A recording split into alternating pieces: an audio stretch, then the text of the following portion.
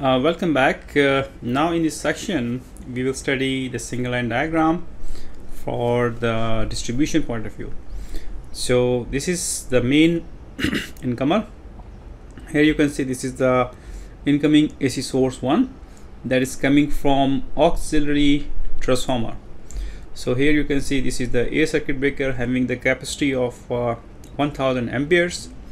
So this is here you can see on the top as well.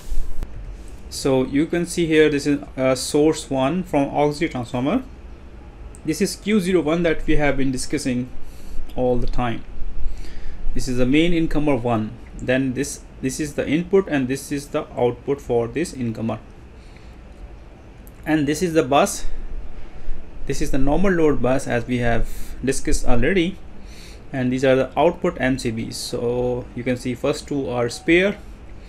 So we can call it as a MCCB. This is miniature molded case circuit breaker, which is slightly heavier in duty than the MCB, miniature circuit breaker. And this is the A circuit breaker of 1000 amperes. So here you can see first two are spare, and the sign here, the small box, also showing that this is having a thermal overload feature is there. So here going back, so we can see the MCB number starting from outgoing MCBs F101 to onwards. So normal load is small power lighting, again spare, then HVAC. Ground floor is also put on the normal bus.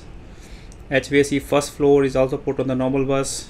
3-phase 4-wire power receptacle also they put on the normal bus. It means that when the auxiliary supply fails of a substation power plant, generator will not feed these outgoing feeders because these are on the normal bus. Then you can see this is a charger 1. This is also on the normal bus. Charger 2 is also on the normal bus. So this is the point that we did at site, because this is not a normal supply and generator have the capability, so we shift all the charger supplies to the essential bus later on. So you can see this supplying further going to page sheet number 12 D.1. So we are already at sheet number 12. So where is a D? This is D.1, means D is the row, 1 is the column. So it's coming here from on the top, so it's going to other MCCBs, and then you can see there is a tie circuit breaker or coupler. Okay, and you can see it's Q03 of 1000 ampere capacity. This is an air circuit breaker as well. Further you can see that the supply is, then this is the essential load bus.